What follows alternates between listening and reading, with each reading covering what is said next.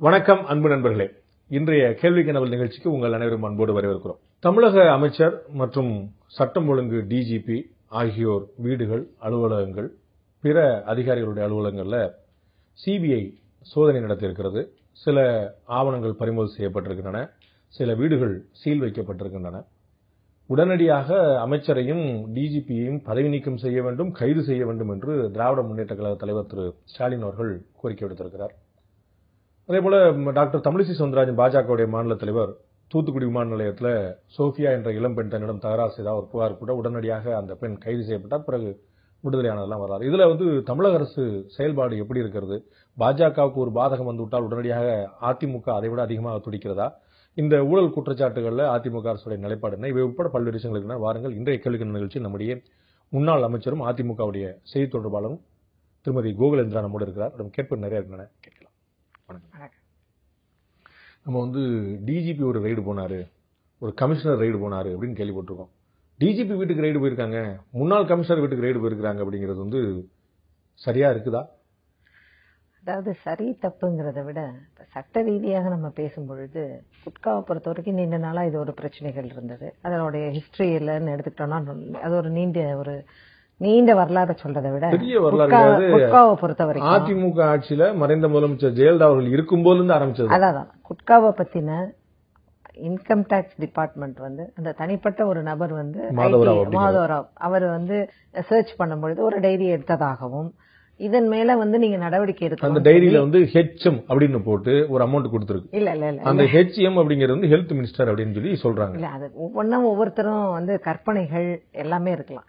இப்ப அந்த மாதிரி அந்த டைரியில அவங்க தமிழ்நாடு கவர்மெண்ட் புரட்சி தலைவி அம்மா இருக்கும் பொழுதே நடந்த விஷயங்கள் கொடுக்கறாங்க. அவங்க விஎன்டிசில அதை கொடுத்து இது பத்தின ஒரு நடவடிக்கைகள் எடுக்கணும். அது ரொம்ப ரொம்ப சட்ட ரீதியான நடவடிக்கை. யாரு இருந்தாலும் அதை அவங்க விசாரணை அதுல நடவடிக்கை எடுக்காமலே இருந்தது உங்களுக்கு தெரியும். அதை திமுக உள்ளிட்ட எதிர்க்கட்சிகள் கடுமையான விமர்சனத்தை வச்சாங்க. அதற்கு பிறகு சிபிசிஐடி ஆகட்டும், விஎன்டிஎஸ்சி ஆகட்டும் அவர்கள் நடவடிக்கை எடுக்கலன்னு சொல்லி போய் உயர்நீதிமன்றம் உயர்நீதிமன்றத்துல சிபிஐ விசாரிக்கணும் இந்த வழக்கம் சொல்லி மாற்றப்பட்ட பிறகுதான் இன்னைக்கு இந்த விசாரணை நடந்தது. இல்ல நீங்க சொல்றது ஒரு நீங்க சொல்ற சம்பவங்கள் அதோட உண்மையான சம்பவங்களை என்னாலையும் சொல்ல முடியும் இல்லையா? அதனால அம்மா இருக்கும் பொழுது அந்த டைரி கொடுக்கப்பட்டது, அது விஎன்டிசில கொடுத்துட்டாங்க. அவங்க யாரு என்னங்கிற விசாரணைகள் குறிப்பா நடத்திட்டு இருக்கும் பொழுதே அவங்க என்ன கேக்குறாங்கன்னா ஐடி டிபார்ட்மெண்ட் ஒரு யாரு என்னங்கிறதுல ஒரு பென் டிரைவ்ல எடுக்கிறாங்க. எங்களுக்கு நீங்க கொடுத்ததுல காப்பி கொடுத்திருக்கீங்க, எங்களுக்கு ஒரிஜினல் டாக்குமெண்ட் வேணும்னு கேக்குறாங்க.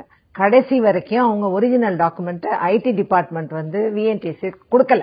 மதுரை ஹைகோர்ட்ல வருமான வரித்துறை தங்கள்கிட்ட ஏற்கனவே இருக்கக்கூடிய ஆவணங்கள் எல்லாம் முதலமைச்சருக்கும் டிஜிபிக்கும் தலைமைச் செயலருக்கும் அனுப்பி வைக்க அந்த ஆவணங்கள்லாம் காணும் அப்படின்னு தமிழக அரசு தகவல் தெரிவிக்க அந்த ஆவணங்களை தேடுறதுக்கு ஒரு குழு அமைக்க இப்படிப்பட்ட விஷயம் நடந்துச்சுன்னா நீங்க ஒரிஜினல் கேட்டீங்கன்னா அந்த ஒரிஜினல் என்ன ஆகும்னு வருமான வரித்துறை கவலைப்படுமா?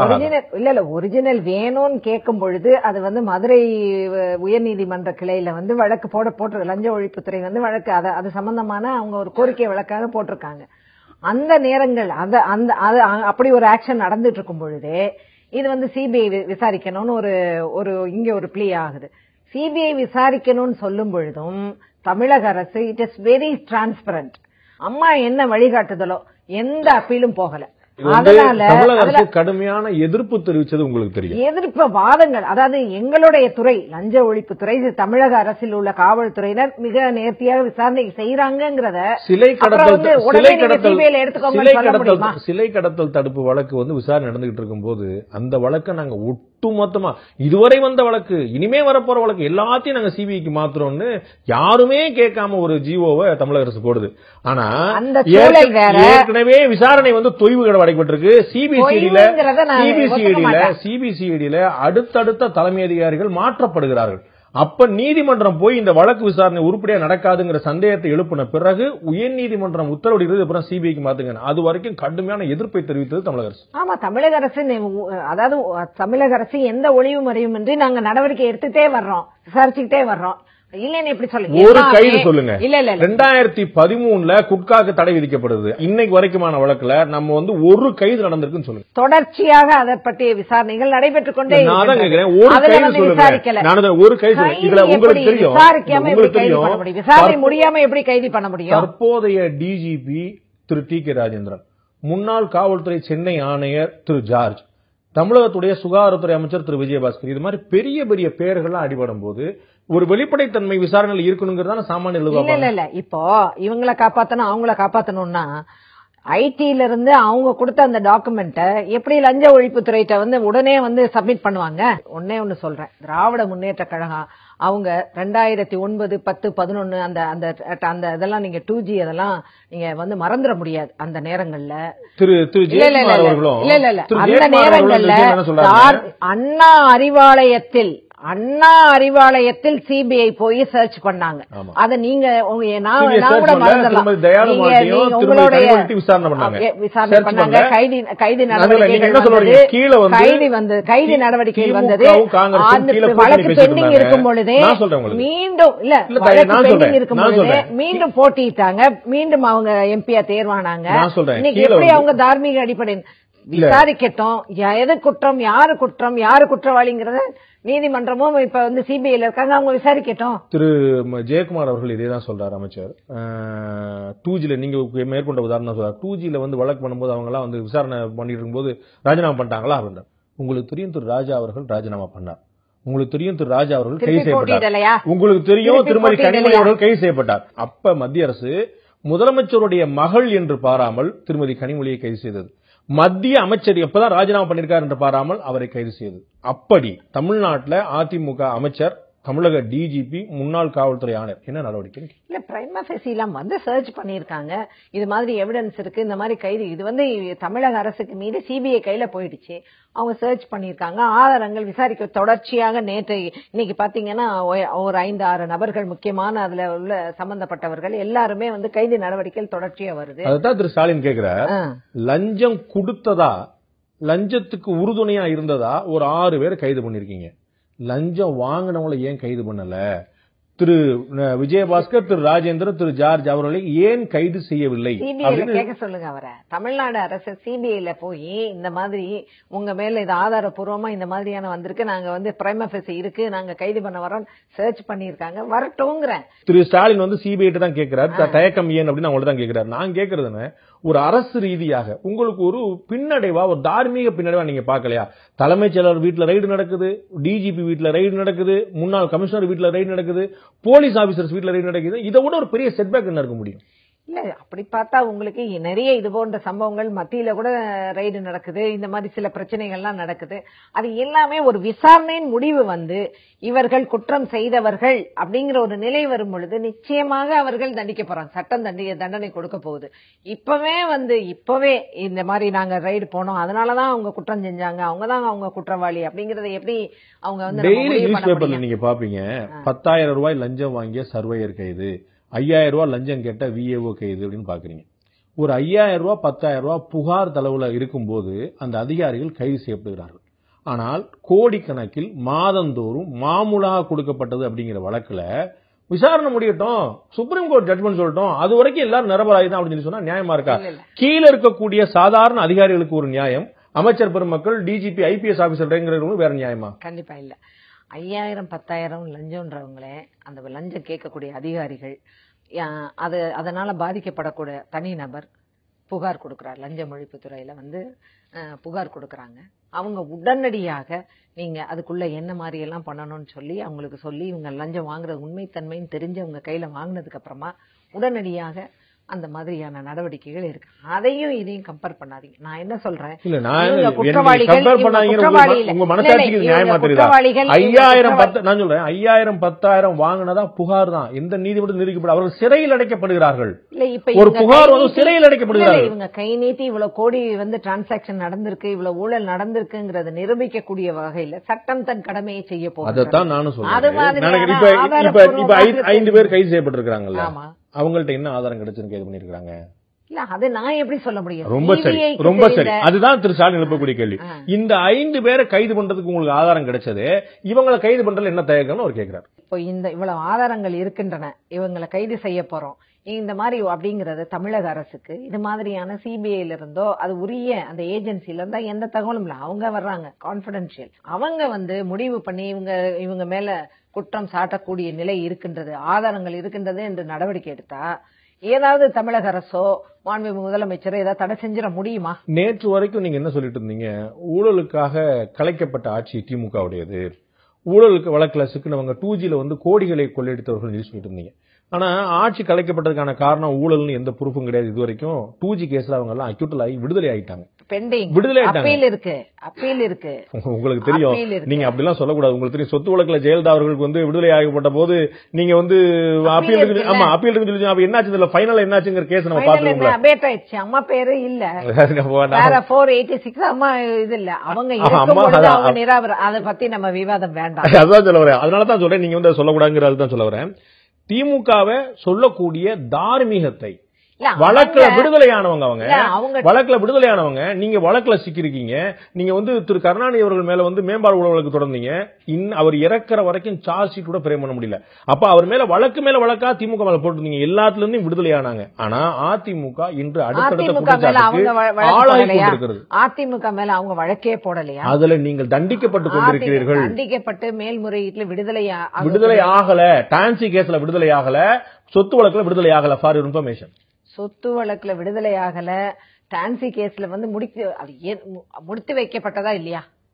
உங்க மனசாட்சிப்படி நீங்க விசாரிச்சுக்கங்க சொல்லி சுப்ரீம் கோர்ட் சொல்லிச்சு. மனசாட்சிப்படிங்கிறது சுப்ரீம் கோர்ட் சொன்ன வார்த்தை, ஃபைனல் ஜட்ஜ்மென்ட்ல சொன்ன வார்த்தை, ஃபைனல் ஜட்ஜ்மென்ட்ல சொன்ன வார்த்தை, என் கையெழுத்து என்னுடைய இது. சட்டமன்றத்திலே ஒரு தீர்மானம் போட்டு அன்னைக்கு SRB அவர்கள் எதிர்க்கட்சி தலைவர் காங்கிரஸ் இருக்கும் பொழுது நீங்க இங்கே ஒரு தீர்மானம் போட்டு இந்த வழக்குகள் எல்லாம் முடிச்சுக்கணும்னு சொல்லும் பொழுது கூட திரு எஸ் ஆர் பாலசன் சொன்னாரு, ரொம்ப சரி, ரொம்ப சரி. திரு அப்பா அவர்கள் சொன்னாங்க, திரு எஸ் ஆர் பாலசன் அவர்கள் சொன்னாங்க, ரொம்ப சரி நீங்க சொல்றது.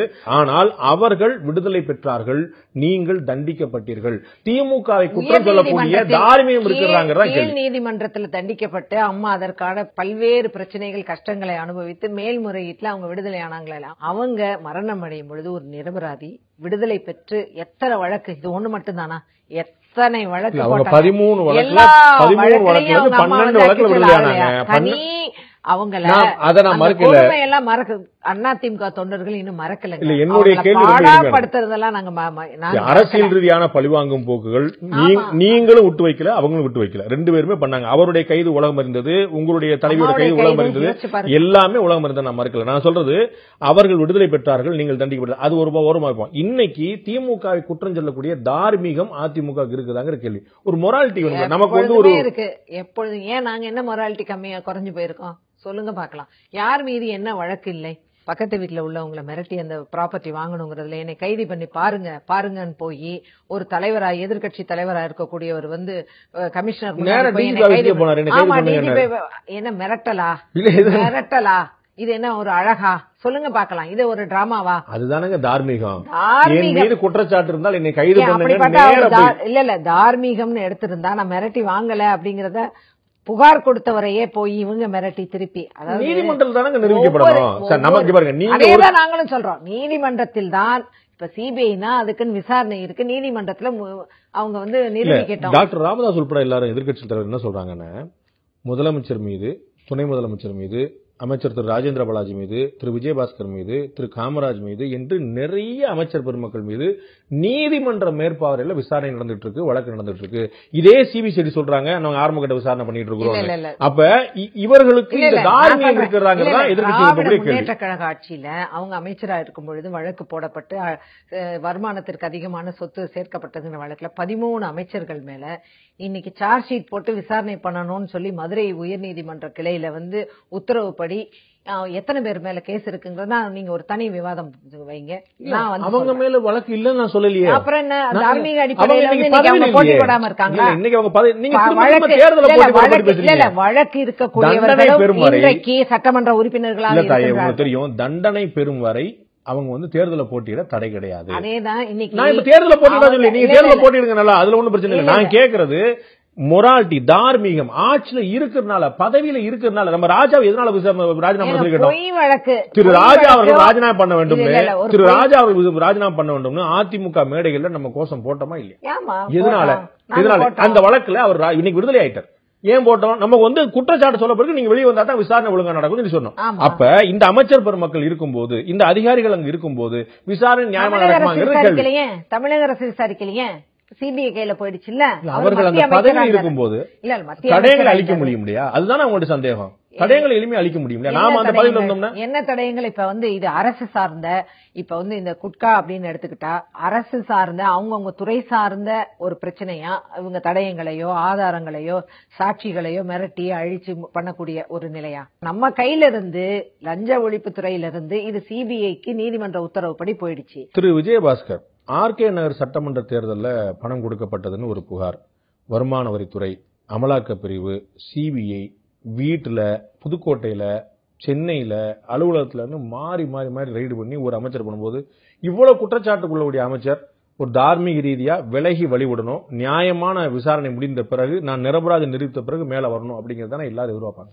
இல்ல எல்லாரும் எதிர்பார்ப்பங்களோட அவங்க போய் அன்னைக்கு வந்து ஆர்கே நகர் தேர்தல் முதல் முறையா நடந்து அந்த தேர்தல் ரத்து செய்யப்பட்ட அந்த நேரத்துல போய் அவங்க ரைடு போறாங்க, பாக்குறாங்க, பேப்பர் ஏதோ எடுக்கிறாங்க, விசாரிக்கிறாங்க, எல்லாமே. இப்ப என்ன கூட வந்து போலீஸ் விசாரிச்சாங்க. ஆனால் ஏதாவது வந்து அங்க வந்து இவ்வளவு ரூபாய் இருந்தது ஏதாவது சீஸ் பண்ணி எடுத்து அந்த மாதிரி ஏதாவது நடந்ததா? எங்கேயாவது இவ்வளவு பல்கா அமௌண்ட் கொடுத்தாங்க ஏதாவது புகார் வந்ததா? இல்ல ஆதாரம் இருந்ததா? அதான் சொல்ல ஆதாரம் இருந்ததாக இல்ல, ஆதாரம் இருந்ததாக தேர்தல் ஆணையம் சொல்லிதான் தேர்தல் ரத்து பண்ணது. நான் ஒரு அமைச்சரை சுற்றி இத்தனை வழக்குகள் பின்னி கிடக்கும் போது நாம முறைப்படி நியாயப்படி தார்மீகப்படி என்ன செய்யும்? இல்ல ஏன் அவரை பத்தி மட்டுமே அவங்க பண்றாங்க? ஏன் அவரை பத்தி அவருடைய குற்றச்சாட்டுகள் நிரூபணமாகட்டும், அவரே தார்மீக அடிப்படையில அவரே விலக போறாரு. குற்றச்சாட்டுகள் வந்து ஒருத்தர் மேல சொல்லும் பொழுது குற்றவாளி ஆயிட முடியாது இல்லையா? ரொம்ப நியாயமான விஷயம். தமிழ்நாட்டில் இன்னைக்கு வந்து இருக்கக்கூடிய 70% சிறைக்கைதிகள் விசாரணை கைதிகள். 70% சிறைக்கைதிகள் ஜெயில இருக்கிறவங்க விசாரணை கைதிகள். எந்த தண்டனை கொடுத்துட்டீங்கன்னு அவங்க உள்ள உட்காந்துருக்கான்னு கேட்க வேண்டாமா? நாளைக்கு விடுதலை ஆகி போறாங்க. சின்ன சின்ன பெட்டி கேஸ்ல இருந்து, ராபர்ல இருந்து, சங்கிலி பிரிப்புல இருந்து ஒவ்வொரு விஷயத்துக்கும் தூக்கி நேரம் அப்படி சொல்லப்பட்டோம். நாளைக்கு நீதிமன்றம் தான் சொல்லணும் அவங்க குற்றவாளியா இல்லையான்னு. ஆனா எல்லாத்தையும் 70% கைதிகள் விசாரணை கைதிகள். 70% சாமானியன் ஏழபால விவரம் இல்லாதவன், அவனுக்கு எந்த அதிகாரமும் கிடையாது அப்படின்னு அவன் நேர சிறையில் அடைக்கப்படுவான். அதிகாரிகள், பெரிய மனிதர்கள், அமைச்சர் பெருமக்கள் விசாரணை நடந்துகிட்டே இருக்க, தீர்ப்பு சொன்னதுக்கு அப்புறம் தான் நம்ம வந்து அடுத்து என்ன? இப்ப கூட திராவிட முன்னேற்ற கழகம் அவங்க மேல இத்தனை வழக்குகள் இருக்கு, அவங்க எல்லாம் வந்து சிறையில அடைக்கப்பட்டிருக்காங்க. அதே மாதிரி விசாரணை கைதிகள் 70% சொன்னீங்க இல்லையா? உரிய முறையில உரிய காலத்துல அவங்க பிணை எடுத்து ஜாமீன்ல அவங்க வெளியே வந்துட்டே தான் இருக்காங்க. It is a routine. இல்ல அதான் ரொட்டீன் தான். அது வந்து கைது நடக்குது, விடுதலை நடக்குது, இருப்பாங்க. அதே மாதிரி இன்னொரு குற்றவாளிகள் போகும்பொழுது அந்த காலி கொண்டே இருப்பீங்க. குற்றங்கள் அதாவது குற்றம் அந்த நேரத்துல யாரு அரெஸ்ட் பண்ணக்கூடிய அவங்க வரும்பொழுதும் பிணையில வர்றவங்க. சாமானிய மக்களுக்கு சட்டத்தை பற்றிய நம்பிக்கை எப்படி கொடுப்பீங்க? நான் வந்து விசாரணை பண்ணக்கூடியவர், விசாரணைக்கு உள்ளானவர், டிஜிபியா இருப்பாரு, அமைச்சரா இருப்பாருன்னு சாமானியன் இந்த விசாரணை எப்படி நியாயமா நடக்கணும்? நான் சொல்ல சட்டப்படி சரியா, தார்மீகப்படி சரியா, அரசியல் சாசனம் சொல்லுது, மக்கள் பிரதிநிதி சட்டம் என்ன சொல்லுங்கிறதெல்லாம் விட்டுருவோம். கீழே இருக்கக்கூடிய சாமானியன் என்ன நினைப்பான்? அவங்க வீட்டுக்கு ரைடு போகுது, இவங்க வீட்டுக்கு ரைடு போகுது, ஆனா எல்லாரும் அவங்கவுங்க அடுத்த வேலையை பாக்குறாங்க. நான் சொல்றேன் ஒரு சின்ன விஷயம் யோசிங்க. டிஜிபி வீட்டுல ரைடு போகுது, அவருக்கு கீழே இருக்கக்கூடிய ஏடிஜிபி, ஐஜி, எஸ்பி, கான்ஸ்டபிள் வரைக்கும் இவங்க எல்லாம் என்ன நினைப்பாங்க? இவங்க என்ன நினைப்பாங்க? டிஜிபியே ரைடுக்குள்ளாரு, நம்ம வந்து சல்யூட் வைக்கணும் அப்படின்னு சொன்னா அவங்களுக்கு ஒரு எப்படி அந்த மனசாட்சி வரும்? அப்ப வந்து அவர் நிரபராதின்னு வெளியே வரும்போதுதானே அந்த கௌரவம், அவருக்கு அவர் அடிக்கக்கூடிய சல்யூட்ல ஒரு கம்பீரம் இருக்கும். இல்ல ஒரு அரசியல்வாதி வந்து அவங்க இப்ப திராவிட முன்னேற்ற கழகம் நாங்க சொல்லி திருப்பி சொல்றதுக்கு நீங்க வந்து தவறா நினைச்சுக்க வேண்டாம். ஒரு வழக்கு அவர் வந்து ராஜினாமா பண்ணிடுறாரு, அதுக்கப்புறம் வழக்கு நிலுவையில் அப்படியே 2G பத்தி வருது, திருப்பி வந்து சொந்த மாவட்டத்துல வேணாம் நீலகிரி மாவட்டத்துல போய் போட்டி போட்டு அவரை ஜெயிக்க வர்றாரு. அப்ப அந்த மாவட்டத்துல உள்ளவங்க இந்த மாவட்டத்துல உள்ளவங்கன்றது எப்படி இவர் மக்கள் பிரதிநிதியா இருக்காரு, நம்ம எப்படி இவருக்கு இது பண்ணுவோம் அப்படின்னு நினைக்கல. இல்ல என்னைக்கு அவர் இன்னைக்கு விடுதலை ஆயிட்டாரு. ராஜா ஊட்டியில போட்டியிடும் போது என்ன உங்களுக்கு தெரியும் இல்லையா? அவரால் வெற்றி பெற முடியல தெரியுங்களா? அப்புறம் மக்கள் என்ன நினைச்சிருக்காங்கன்னு தெரியுது. நான் என்ன சொல்றேன், இதை பொறுத்த வரைக்கும் சிபிஐ தமிழக அரசு விசாரணைக்கு மீறி இன்றைக்கு சென்ட்ரல் கவர்மெண்ட் ஏஜென்சி கிட்ட விசாரணை போயிடுச்சு. அவங்க என்ன நடவடிக்கை எடுக்கக்கூடிய அந்த சூழ்நிலையில தமிழக அரசு எந்த தடையும் செய்யவில்லை. தூத்துக்குடி விமான நிலையத்தில் திருமதி தமிழிசை சவுந்தரராஜன் ஒரு புகார் கொடுக்குறாங்க. கொடுக்குற யார்கிட்ட அப்படின்னா விமான நிலைய அதிகாரிகள்கிட்ட. கொடுக்குற புகாரோட அடிப்படை தத்துவம் என்னன்னா, ஒரு பெண் விமானத்தில் சத்தம் போட்டாங்க, எனக்கு அவங்களுடைய பின்னணி சந்தேகமா இருக்கு, அவங்களுடைய பின்னணியை விசாரிங்க அப்படின்னு சொன்னாங்க. அவங்க கொடுத்த புகார், அந்த பெண் யார் என்று எனக்கு தெரியவில்லை, ஒரு இளம் பெண், அவரை பற்றின பின்னணி விசாரிங்க. அந்த விமான நிலைய அதிகாரி உடனே போலீஸ் கம்ப்ளைண்ட் பண்றாரு. போலீஸ் உடனே அரெஸ்ட் பண்ணி உடனே மேஜிஸ்ட்ரேட் கூட்டு போய் மேஜிஸ்ட்ரேட் 15 நாள் ரிமாண்ட் பண்ணுங்கன்னு சொல்ற அளவுக்கு போயிடுச்சு. அதுக்கப்புறம் ஹாஸ்பிட்டல் போனாங்க, ரிலீஸ் ஆனாங்க. அதெல்லாம் கதை. மேல ஒரு விஷயத்துல பாக்குறோம், விசாரணையிலிருந்து ரெய்டுல இருந்து பல விஷயங்கள் நடந்துட்டு இருக்கு. உயர்நீதிமன்ற உத்தரவு போட்டு சிபிஐக்கு போகுது, அங்க நடவடிக்கை இல்ல. இங்க ஒரு புகார் பெயரோட குறிப்பிடப்படாம அங்க உடனடியாக கைது. அதாவது அவங்க தமிழிசை அப்படிங்கிறது ஒரு தலைவர் அப்படிங்கிறது அல்ல. தலைவர் அவங்க ஒரு நோட்டட் ஒரு பர்சன். அப்படி இருக்கும் பொழுது அவங்களோட எதிர்ப்பு தெரிவிக்கக்கூடிய தளம்னு ஒண்ணு இருக்கு. ஓடுற விமானத்துல இவங்க பாட்டுக்கு ஒரு தனிப்பட்ட அவங்கள விமர்சிக்கக்கூடிய வகையிலையும் ஒரு எதிர்ப்பு ஒரு மாதிரியான ஒரு அக்ரிவேட்டட் மூட்ல அவங்க பேசக்கூடிய அந்த நிலைமைகள்லாம் பார்த்த உடனேயே போலீஸ் நிச்சயமா அவங்களை அழைத்து விசாரிக்கும் பொழுது அவங்க பேரு, அவங்க யாரு, எங்க இருந்து வந்திருக்காங்க என்னங்கிறதெல்லாம் தெரிஞ்சு அதுக்கப்புறமான ஒரு நடவடிக்கைகளை எடுக்கக்கூடிய ஒரு நாளைக்கு அவங்க என்ன வேணா. பேர் தெரியலங்கிறது ஒரு பிரச்சனை இல்ல பேர் தெரியல. அப்புறம் உடனே அவங்க நீங்க சரியா சொன்ன போல அவங்க அங்கேயே இருந்தாங்க, அதனால. ஆனா அவங்க சொன்னது அந்த பெண் மீது நடவடிக்கை எடுங்க, அவங்கள சிறையில தள்ளுங்க, அவங்கள கைது பண்ணுங்கன்னு சொல்ல, அந்த பெண்ணின் பின்புலம் பற்றி விசாரிக்கவும். அதுதான் அவங்க போட்டிருக்கக்கூடிய எக்ஸாக்ட் வேர்ட். அவங்களோட பேக்ரவுண்ட் என்னன்னு விசாரிங்கன்றாங்க. அங்க விசாரிக்கும் போது விசாரணை அதிகாரிகளுக்கு பெண் போலீஸ் உட்பட அங்க பலர் இருக்காங்க. சாதாரணமா தெரிஞ்சிடும் அந்த பொண்ணு ஏதோ உணர்ச்சிவசப்பட்டு சொல்லியிருக்கு, அவ்வளவுதான். அது ஒரு ஆர்வ கோளாறுல நம்ம ஒரு பேர் வாங்கணும், ஒரு நம்முடைய எதிர்ப்பை பதிவு பண்ணணும் அப்படிங்கறக்கா செஞ்சிருச்சு, அவ்வளவுதான். அட்வைஸ் பண்ணி நீதிபதி மறுநாள் ரொம்ப சரியா சொல்லுங்க, வீட்டுல அதெல்லாம் சும்மா சாதாரண நம்ம வீட்டு பிள்ளைங்க எல்லாம் செய்யலாமாப்பா, பேசாம இருப்பா அப்படின்னு சொன்னா முடிஞ்சு வச்சுக்காது. அதை விட்டுட்டு கைது பண்ணுன்னு சொல்லும் போது இப்ப விசாரணையில நானும் பத்திரிகையில செய்திகள் சோசியல் மீடியால பாத்துட்டேன். அவங்க இது மாதிரி சவுண்ட் கொடுக்கறதுக்கு முன்னாடியே 10:20 ஃளைட் 10:22 ட்வீட் பண்ணிருக்காங்க. நான் இந்த மாதிரி நடவடிக்கை பண்ண போறேன், என்ன ஆகும்னு சொல்லிருக்காங்க. அந்த மாதிரி கத்துனா என்னங்கறதெல்லாம் ட்வீட் பண்ணிருக்காங்க. அதான் சொல்றேன். இது அப்ப அது எப்படி நீங்க நார்மலா அவங்க சொன்னது எப்படி தவறாயிட முடியும்? ஒரு இளம் பிள்ளையோட ஒரு ஆர்வ கோளாறு நடவடிக்கை. ஆர்வ கோளாறு அவங்க என்ன சொல்றாங்க, அவங்க பாஜகவுக்கு எதிர்ப்பு ஒரு கோஷம் போடுறாங்க, அவ்வளவுதான். விசாரணை போலீஸ் வருது இல்லையா, போலீஸ் அப்ப என்ன செய்யணும், பின்னணி விசாரிக்கிறாங்க. அந்த அவங்க அப்பா வந்திருக்காரு, அவங்க அம்மா வந்திருக்காங்க, அவங்க அவர் பிரதர் ஒருத்தர் டாக்டர், அந்த அம்மா ரிட்டையர்ட் ஆனாங்க, அவர் ரிட்டையர்ட் ஆனாங்க, நல்ல குடும்பமா இருக்கு, ஏன்பா அப்படி பண்றீங்க, வீட்டுல சொல்லுங்கப்பா பிள்ளைக்கு அப்படின்னா முடிஞ்சு வச்சுக்காத, நான் கண்டிக்கிறேன் அப்பா சொல்லிட்டு போயிருப்பாரு. ஒரு தலைவர் பிடிச்சி ரிமாண்ட் பண்ணி ஒரு கட்சியோடைய தலைவர் பண்ணுடைய நடவடிக்கைகள் ப்ரொஃபஷனலா இருக்கு, இது ஒரு பேக்ரவுண்ட நீங்க விசாரிங்கன்னு சொல்லும் பொழுது அந்த அம்மாவே கைது பண்ணுங்க, அந்த அம்மா புகார் அவங்க கைது பண்ணணும், கைது பண்ண கூடாதுங்கிறது இல்ல, விசாரிங்கன்னு சொன்னா காவல்துறை விசாரிக்கிறாங்க. ஒருவேளை கனடால இருந்து வந்திருக்காங்க, ஏதாவது இவங்களுக்குள்ள ஏதாவது இவங்க ஒரு இயக்கத்தை சேர்ந்தவங்களா இருக்காங்களா என்னங்கறத தெரிஞ்சு அவங்க கைது பண்ணி அவங்க ஆஸ்பத்திரி போகணுங்கிறாங்க, ஹாஸ்பிட்டல் போறாங்க. இது ஆல் வெல் நோன் ஹிஸ்டரி. நாளைக்கு அவங்க நீங்க விசாரிச்சுட்டு அனுப்புங்க, அதனால போலீஸ் அதே தலைவர் என்ன பண்ணுவாங்கன்னா, நான் இவ்வளவு சொன்னதுக்கு அப்புறமும் இந்த பொண்ணை அவங்க விசாரிக்காம அதோட பின்பலன் என்ன யாரு எதுவுமே தெரியாம அவங்க இந்த மாதிரி பண்ணிட்டாங்க அப்படிங்கிற ஒரு விமர்சனங்கள் வரக்கூடாதுங்கிறது ஒண்ணு. அந்த கவலை எல்லாம் கிடையாது. சட்ட ரீதியாக அவர்கள் சொன்னதற்கு உடனடியாக விசாரித்து நடவடிக்கை அவங்க உடனே 10:20 இந்த பிளைட் டேக் ஆஃப் ஆகிறதுக்கு முன்னாடி நான் இந்த மாதிரி நடவடிக்கை பண்ண போறேன் ட்வீட் பண்ணக்கூடியவங்க நான் எந்த அளவிற்கு எவ்வளவு விவரமா இருப்பாங்க, அவங்க மனதை பாதிக்கப்படலாமா. சமூக வலைதளங்கள் பாத்தீங்கன்னா திரு ஹெச் ராஜால இருந்து திரு நாஞ்சில் சம்பத்ல இருந்து தமிழக முதலமைச்சர்ல இருந்து மதிமுக பொதுச்செயலாளர் இருந்து எதிர்க்கட்சி தலைவர் திரு ஸ்டாலின் இருந்து ஒருத்தர பாக்கியே கிடையாது. திரு விஜயகாந்த் இருந்து எல்லாரும், திரு சீமான்ல இருந்து எல்லாரும் விமர்சனம் பண்ணிட்டே இருப்பாங்க. ரொம்ப தரம் குறைஞ்சி ரொம்ப மோசமா வருஷம். இது இப்படித்தான் இருக்குது. இது இந்த அம்மா பண்ணது அந்த இவ்வளவு இதெல்லாம் ஒப்பிடும் போது அந்த சோபியா பண்ணது ஒரு சாதாரணமான என்னுடைய தனிப்பட்ட பார்வையில ஒரு ஆர்வக்கோளாறு நடவடிக்கை.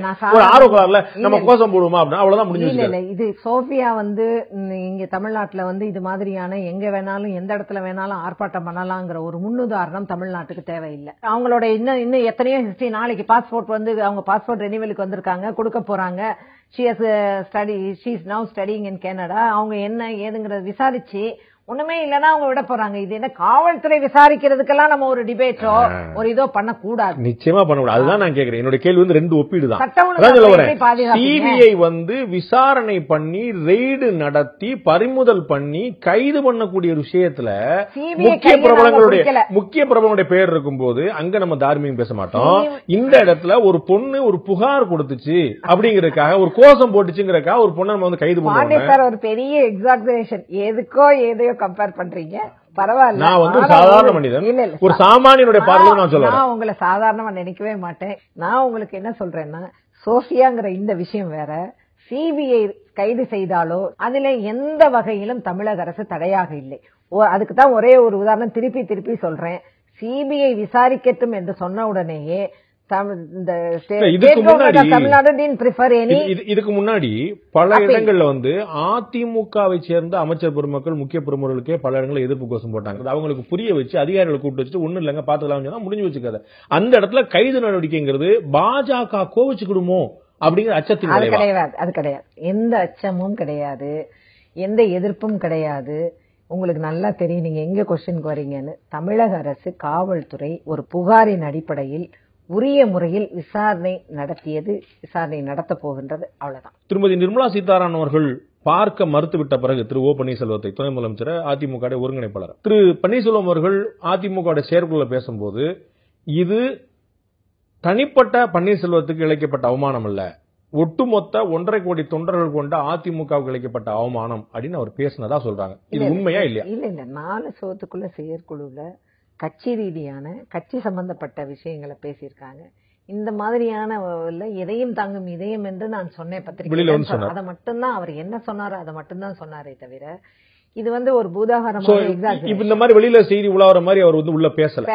ஓகே, அப்ப என்ன திரு முதலமைச்சருக்கோ துணை முதலமைச்சருக்கோ அந்த மாதிரி ஒரு போக்குல வித்தியாசம் இல்லை அப்படின்னு சொன்னா, முதலமைச்சர் சொல்றாரு தேர்தலுக்கான பணிகளை நாங்க வந்து ஆரம்பிச்சிட்டோம், நாங்க வந்து சைக்கிள் பேரணி ஆரம்பிச்ச போது எங்களுடைய பிரச்சாரம் துவங்கிருச்சு, நாங்க வந்து பாராளுமன்ற தேர்தலுக்குள்ள தயாராயிட்டோம்.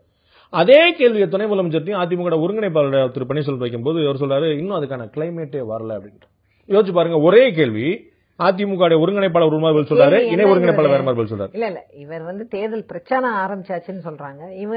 இவர் அண்ணன் கிட்ட வந்து என்ன கேள்வி ஒருங்கிணைப்பாளர்கிட்ட என்ன கேட்டாங்கிறது தெரியல. இதே கேள்வி பாராளுமன்ற தேர்தலுக்கு தயாராயிட்டீங்களா அப்படின்னு கூட்டணியை பத்தியே ஏதாவது கேட்டிருந்தா அதற்கான இப்ப வந்து கிளைமேட் இல்லன்னு சொல்லிருக்கலாம். திரு ராஜேந்திர பாலாஜி அவர்கள் எங்களுக்கு எந்த பிரச்சனையும் கிடையாது, எல்லாம் மேல இருக்கிறேன் பாத்துக்கிடுவான், எங்க கையில மோடி இருக்கிறாரு, ட்ரம்ப் வந்தாலும் சரி ஒபாமாவே வந்தாலும் சரி எங்களை யாரும் அசைக்க முடியாது பெரிய உலகத்துல பேசினார். அதே திரு ராஜேந்திர பாலாஜி அமைச்சர் அவர்கள் விருதுநகர் மாவட்டத்தில் பேசும்போது காரியாபட்டியில பேசும்போது அவர் சொல்றாரு நாங்க இனிமேலாம் நீங்க சொல்றதெல்லாம் தலையாட்ட முடியாது, நீங்க ஓட்டு போட சொன்னா நாங்க ஓட்டு போடணும், நீங்க இங்க வான்னு சொன்னா அங்க வரணும், அங்க போன்னு சொன்னா அங்க வரணும், இனிமே அந்த வேலையெல்லாம் கிடையாது, எங்களுக்கு 10 மந்திரி பதவி கொடு, அப்புறம் தான் நாங்க உங்க பேச்சை கேட்போம், ஒன்னு எங்கள்கிட்ட விசுவாசமாரு இல்லன்னா அவங்கள்ட்ட விசுவாசமாரு அப்படின்றார். இது யாருக்கான தகவல்? இல்ல யாருக்கான தகவல்? அவர் ஒரு அமைச்சர், மக்கள் வந்து ஒரு குழப்பத்துல இருக்காங்க. இந்த மாதிரி வந்து இவங்க கூட்டணியா அவங்க கூட்டணியா அந்த மாதிரி உள்ள நேரங்கள்ல ஒரு கலோக்கியலா அவர் வந்து நமக்கு வந்து இவ்வளவு இத்தனை 38 எம்பிக்கள் இருக்காங்க, அதனால நமக்கு இவ்வளவு ரைட்ஸ் இருக்கு அப்படிங்கிற ஒரு உற்சாகத்தை வந்து அவர் வெளிப்படுத்தினாரே தவிர இதுல எந்த உள்நோக்கமும் கிடையாது. ஒரு அமைச்சர் அவர் சொல்றதுனால தான் அதுக்கான வேல்யூ கூடுது. அவர் ஒரு மாவட்ட கழக செயலாளர். ஆமா, அதனால இன்னும் கூடுது. அவர் இப்ப சொல்ல நாங்க ஜாதகத்தெல்லாம் பார்த்துட்டோம், கட்டத்தை பார்த்தோம், எங்க முதலமைச்சரை யாரும் இனிமே அசைக்க முடியாது, இப்பவா உனக்கு நான் தலையாட்ட முடியாதுன்னு சொல்றாரு. நீ சொன்ன இடத்துல நாங்க ஓட்டு போடணுமா அப்படின்னு கேட்கும்போது மத்திய அரசு பாஜக நிர்பந்தித்து தான் இதுவரை அதிமுக ஜனாதிபதி தேர்தல், துணை ஜனாதிபதி தேர்தல், துணை சபாநாயகர் இதுல எல்லாமே வாக்களிச்சு வந்திருக்குதா? நிர்பந்தம் எல்லாம் கிடையாது. திரு ராஜேந்திர பாலாஜி சொன்னதுக்கான அர்த்தம் என்ன?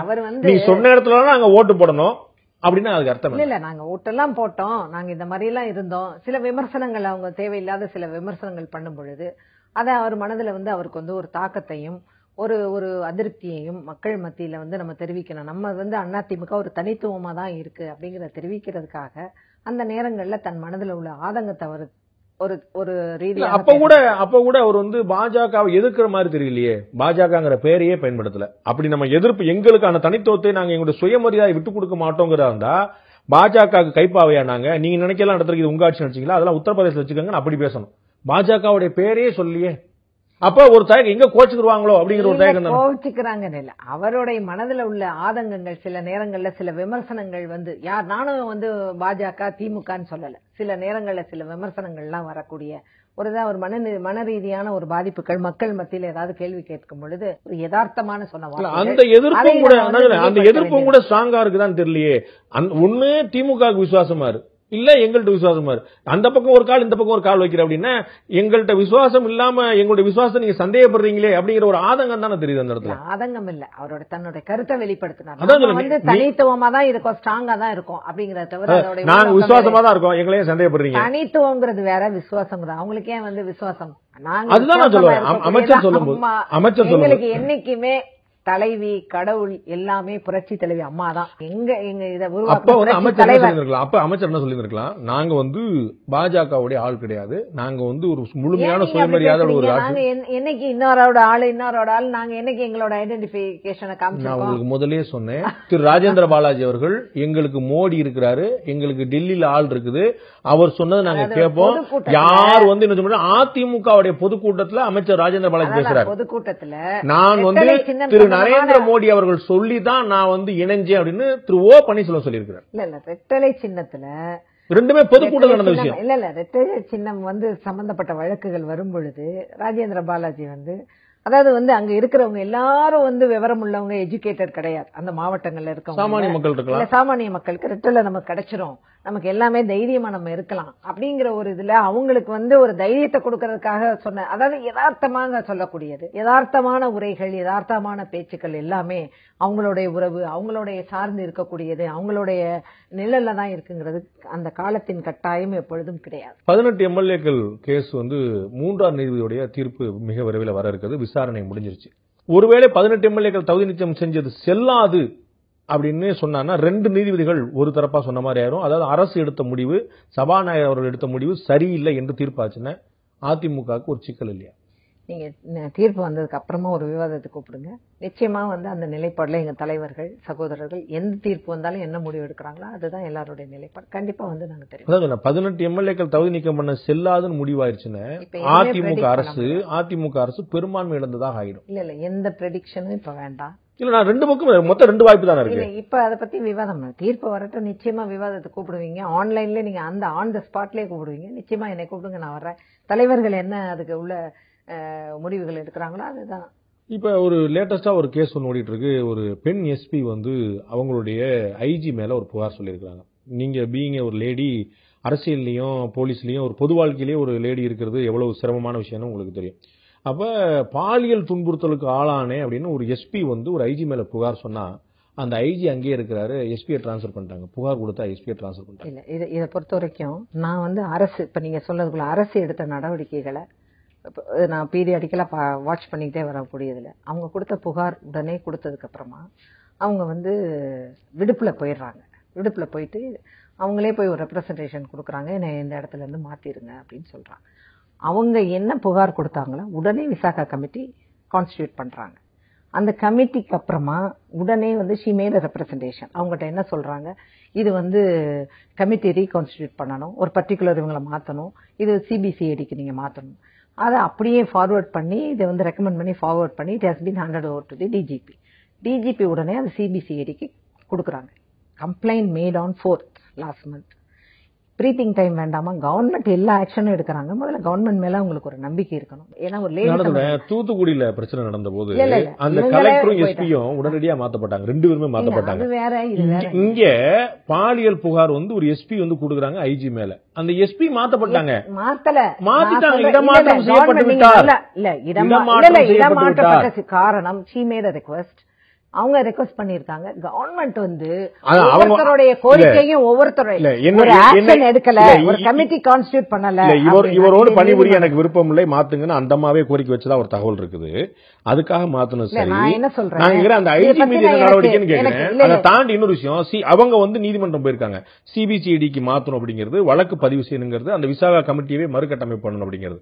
அப்ப அவங்களுக்கு நீங்க எடுத்த நடவடிக்கை மேல திருப்தி இல்லங்கிறதான் அர்த்தம். இல்ல திருப்தி இருக்கு இல்லங்கிறத அரசு சார்பாக இப்ப அவங்க வந்து ஹோம் செக்ரட்டரியை சேர்த்திருப்பாங்க, டிஜிபியை சேர்த்திருப்பாங்க, எல்லாம் அதெல்லாம் ஃபுல் டீடைல்ஸ் நான் பார்க்கணும். அது என்னென்னலாம் லீகலா என்னென்னங்கிறதெல்லாம் விசாரிச்சு கவர்மெண்ட் எல்லா நடவடிக்கைகளும் அவங்கள சேர்க்க என்ன அவங்க கோரிக்கை. ஒரு பாலியல் புகார் வந்து வேற எங்கேயாவது வந்துச்சு, ஒரு ஆசிரியர் மேல வந்துச்சு, ஒரு கல்லூரியில மேல வந்துச்சு, வேற ஏதாவது நிர்வாகம் மேல வந்துச்சு, தனியார் நிறுவனம் மேல வந்துச்சு, ஒரு பொது இடத்துல வந்துச்சு, எங்க போனா உடனே போக்ஸ் ஆக்ட பயன்படுத்தணும், அதை பயன்படுத்தணும், அவ்வளவு உடனடியா கைது, உடனடியா சிறையில் அடைப்பு நடக்குது. இங்க ஒரு காவல்துறை ஐஜி மேல புகார் சொல்லியிருக்கிறது அவங்களுடைய எஸ்பி. என்ன நடவடிக்கைன்னா, நாங்க கான்ஸ்டியூட் பண்ணிருக்கோம் விசாக கமிட்டி தனி, அது வந்து அலுவலக ரீதியா நடத்தக்கூடியது. ஆனா குற்றப்பதிவு பண்ணலாம்ல. நீங்க அதை தான் நான் சொல்றேன். அலுவலக ரீதியாக நான் வந்து கவர்மெண்ட்டுக்கு தான் சொல்றேன். அலுவலக ரீதியாக அல்லாமல் ஒரு விசாக கமிட்டிங்கிறதே வந்து அமைக்கப்பட்டது. எல்லாம் பேப்பர்ல வந்தது. அவங்க மேடம் இவங்க சீமா அகர்வால் தலைமையில கான்ஸ்டியூட் பண்ணியிருக்காங்க. இன்டர்னல் கமிட்டி கிடையாது. குற்றம் சாட்டப்பட்டவர்களுக்கு அந்த குற்றத்திற்கான உங்க மேல இந்த மாதிரி ஒரு குற்றம் இருக்கு, கான்ஸ்டியூட் பண்ணியிருக்கோம், இந்தாங்க உங்களுடைய குற்றம் சாட்டப்பட்டதுல நீங்க என்ன பதில், இந்த மாதிரியான உள்ள ஒரு சூழ்நிலைகள் எல்லாமே அரசு வந்து, அதாவது வந்து பாண்டே சார் சொல்றது உடனே வந்து சோசியல் மீடியால வந்து ஒரு குறிப்பிட்ட அந்த இதெல்லாம் வர்றதுங்கிறத வச்சு எல்லாமே வந்து கவர்மெண்ட் நடக்கணும்னா எந்த ஒரு அரசும் நடக்க முடியாது. அதனுடைய உண்மைத்தன்மை, அதோடைய உண்மையிலேயே என்ன ஒரு குற்றம் சாட்டப்பட்டவருக்கு ஒரு மரியாதை, அதாவது மரியாதை வாய்ப்பு, அதே மாதிரி இவங்க அதை பத்தி நான் சொல்ல விரும்பல. அதெல்லாம் நான் சொல்ல விரும்பல. கவர்மெண்ட் வந்து தன்னுடைய நடவடிக்கைகளை துரிதமாக எடுத்து வரும் பொழுது, துரிதமாக எடுத்து வரக்கூடிய அந்த ஒரு சூழலை இவர்கள் அதை விரும்பவில்லை என்றும், தன்னிச்சையாக நடந்தாரா இல்ல இப்படியே நடந்தாரா, கோர்ட்டுக்கு அவர் போயிருக்காரா என்னங்கிறதெல்லாம் இன்னும் ஃபுல் டீடைல்ஸோட நான் பேசுறேன். திமுக தலைவராக திரு ஸ்டாலின் பதவி ஏற்றிருக்கிறாரு. அந்த கட்சியிலேயே இதற்கு முன்னாடி புறக்கணிக்கப்பட்டிருந்த ஓரங்கட்டப்பட்டிருந்தவங்க எல்லாம் வந்து மேடை ஏற்றிருக்கிறார், அவங்க எல்லாம் அரவணைச்சிருக்கிறாரு சொல்றாங்க. திரு அழகிரியோடைய எதிர்ப்பு வந்து அந்த அளவுக்கு ஈடுபடல, கட்சி வந்து நிலையா இருக்கு, எங்கேயும் பெசகலன்னு சொல்றாங்க. தோழமை இயக்கங்கள்லாம் வந்து கிட்டத்தட்ட தமிழ்நாட்டில் இருக்கக்கூடிய பெரும்பாலான இயக்கங்கள், காங்கிரஸ்ல இருந்து விடுதலை சிறுத்தைகள் வரைக்கும், இடதுசாரிகள் வந்து மதிமுக இருந்து எல்லா கட்சிகளுமே அவங்க கூட அப்படியே ஒத்துமையா இருக்கிறாங்க. இது எல்லாம் ஒரு மிக வலுவான எதிர்க்கட்சி இருக்கிறது. எதிர்வரக்கூடிய தேர்தலை மிக வலுவாக எதிர்கொள்ளும். அது அதிமுக ஆட்சிக்கு ஒரு சவாலை ஏற்படுத்த நீங்க நினைக்கலையா? அதிமுக ஆட்சிக்கு அதிமுகவை பொறுத்தவரையில் பல்வேறு சவால்களை அம்மா இருக்கும் பொழுது எதிர்கொண்டு வந்திருக்கின்றோம். சவால்களை சமாளிப்பது என்பது அதிமுகவிற்கு புதிதல்ல. நிச்சயமாக எந்த விதமான சவாலோ எந்த விதமான கூட்டணியோ என்ன வந்தாலும் அதை அவர்கள் கூட்டணியாக அவங்க கூட கூட்டணிக்கு யார் யார் இருக்கிறான்னா நம்மளால கிட்டத்தட்ட 7-8 கட்சிக்கு மேல நம்ம அடையாளப்படுத்த முடியுது. உங்க கூட யார் யார் கூட்டணி இருக்கிறான்னா உங்க கூட 2016 சட்டமன்ற தேர்தலை சந்திச்ச திரு தமிழ்மன் சார்வோ, திரு தனியரசோ, திரு கருணாசோ கூட இருக்காங்களான்னு தெரியாது. அதிமுக ஏற்கனவே திரு தினரன் பின்னால ஒரு பெரிய இருக்கிறாங்க. அப்ப இது அதிமுக பலவீனப்பட்டு ஒரு டைவர்ஷன் ஆயிட்டு இருக்கு. அது உங்களுக்கு நீங்க பாக்குறீங்களா? அவங்க வந்து தனி இயக்கங்கள்ல அவர் திரும்ப திமுக தொண்டர்தான சொல்லிட்டு இருக்காரு. இன்னைக்கு ஒரு அறிக்கை கொடுத்து திரு அழகிரி இன்னைக்கு அதான் சொல்லியிருக்காரு. நாம பேசிட்டு இருக்க நேரத்துல கூட நான் ஒரு தனி மனிதன், எந்த தலைவனும் அல்ல, சாதாரண திமுக தொண்டன் தான் சொல்றாரு. அவர் இன்னும் திமுக தொண்டன் தான் சொல்றாரு. திமுக தொண்டன் தான். ஆனா அதிமுக இருந்து தனியா பிரிஞ்சு ஒரு கட்சியே உருவாயிருச்சு. அம்மா மக்கள் முன்னேற்ற கழகம்னு ஒரு கட்சி பதிவாயிருச்சு. அதாவது அதெல்லாம் இந்த நேரத்துல தனிப்பட்ட டிடிவி தினகரன் சகோதரர்னா ஒரு மரியாதை இருக்கு. நேற்றுக்கு கூட டிவியில நான் சில அவருடைய பேட்டிகளை பார்க்கும் பொழுது ரொம்ப மனது வலித்தது, ரொம்ப மனசே வலிச்சு. இந்த அதிமுக நாங்கெல்லாம் வந்து அதிமுக இந்த ரெட்டலை இதை விட்டு எங்கேயுமே என்ன சோதனை வந்தாலும் இங்கதான் இருக்கணும் அப்படி நாங்கெல்லாம் ஒரு சாதாரண ஆள். அவரு அம்மாவால அந்த குடும்பத்திலே இருந்தவர், அம்மாவால தான் அடையாளம் காட்டப்பட்டவர். விரைவிலே அதிமுக அழிந்து விடும், அது மாற்றாக அப்படின்னு சொல்லும் பொழுது அதிமுக அனைத்து இந்திய அண்ணா திராவிட முன்னேற்ற கழகம் என்பதே திராவிட முன்னேற்ற கழகத்தை எதிர்த்து புரட்சி தலைவரால் உருவாக்கப்பட்டது. அனைத்து இந்திய அண்ணா திராவிட முன்னேற்ற கழகத்தின் தொண்டர்கள், அம்மாவுடைய விசுவாசிகள் நிச்சயமாக இந்த கழகத்தின் எத்தனை கூட்டணி யார் அமைச்சாலும் கழகத்தின் வெற்றிக்காக உள்ளுக்குள்ள நாங்க வந்து நீ என்ன பெரியவனா நான் என்ன பெரியவனாங்கிறதெல்லாம் இன்டர்னல். ஆனா ஒருவர் கூட திராவிட முன்னேற்ற கழகத்தை நோக்கியோ காங்கிரஸை நோக்கியோ பாரதிய ஜனதாவை நோக்கியோ போகல. அதிமுக வந்து நீ பெரியாளா நான் பெரியாளாங்கிற சண்டை போயிட்டு இருக்கு. இல்ல கீழே தொண்டர்கள்ல சொல்றேன், நீ என்னடா அப்படின்னு பேசுறதெல்லாம் மாதிரி யாருமே கழகத்தை விட்டு வெளியே போகவில்லை. எத்தனை தொண்டர்களுக்குள்ள அப்படி இருக்கு, நீ இவருடைய ஆதரவாளரா நீ இவருடைய ஆதரவாளரா எங்க தலைவர் சார் அதெல்லாம் ஒண்ணும் இல்ல. எனக்கு பதவி கிடைக்கல உனக்கு மட்டும் கிடைச்சிருச்சா அப்படிதானே தவிர இவர் ஆதரவாளர் அதெல்லாம் அந்த ஸ்டோரியே முடிஞ்சு போச்சு. பதவி சண்டை போயிட்டு இருக்கு அதிமுக. கீழே நாங்க ஏதாவது தொண்டர்கள் பேசுவாங்கன்னா உடனே பதவி. நிகழ்ச்சியோட இறுதி பகுதிக்கு வந்துட்டோம். ஒரு நிமிஷத்துக்கு என்னோட குறுக்கீடு இல்லாம நீங்க உங்களுடைய தொகுப்புரையா சொல்லணும்னா நீங்க சொல்லலாம். அதிமுக பற்றி, ஆட்சி பற்றி, பாஜக பற்றி, தேர்தல் பற்றி, திமுக பற்றி, எது பத்தினாலும் நீங்க சொல்லலாம். எத்தனையோ விமர்சனங்களுக்கெல்லாம் எதிர்த்து புரட்சி தலைவி அம்மா அவர்கள் தன்னை கூட கவனிக்காமல், தன் உடல்நிலையை கூட கவனிக்காமல் ஒவ்வொரு ஊராக மாவட்டமாக சென்று மக்களை சந்தித்து தன் திட்டங்களை சொல்லி உருவாக்கிய இந்த ஆட்சி. நாங்கள் யாருக்கும் அடிபணிந்தவர்கள் அல்ல. இவர்களோடு கூட்டணி அவர்களோடு கூட்டணி என்பது அல்ல. மாநில அரசின் வளர்ச்சிக்காக இன்றைக்கு மத்தியில யார் ஆட்சியில இருக்கின்றார்களோ அவர்களுடைய உரிமையை பெறுகின்றோம். நேற்று கூட 15th ஃபைனான்ஸ் கமிஷன்ல மாண்புமிகு முதலமைச்சர் அவர்கள் தன்னுடைய கோரிக்கை மிக விலாவாரியாக சொல்லி 32% 42% மத்திய அரசின் வருவாய் தமிழக அரசின் மூலமாக செல்கின்றது. ஆகவே நாங்கள் உங்களுக்கு ஒரு பெரிய சப்போர்ட். எங்களுக்கு நிதியை குறைத்து விட வேண்டாம், சமூக பாதுகாப்பான திட்டங்களுக்கு குறைத்து விடாமல் இருக்க வேண்டும் என்று மக்களுக்கான தேவைகளை எடுத்துச் சொல்லக்கூடிய இந்த அரசை என்றைக்கும் மக்களுக்காகவே இருக்கும். ஆகவே உங்களுடைய என்றைக்கும் உறுதுணை வேண்டும் என்று சொல்லிக் கொள்கிறேன். நன்றி. உங்களுடைய கருத்தை, உங்களுடைய நேரத்தை பகிர்ந்து நன்றி. உங்கள் நல்ல நோக்கம் நிறைவேற வாழ்த்துக்கள். தேங்க்யூ.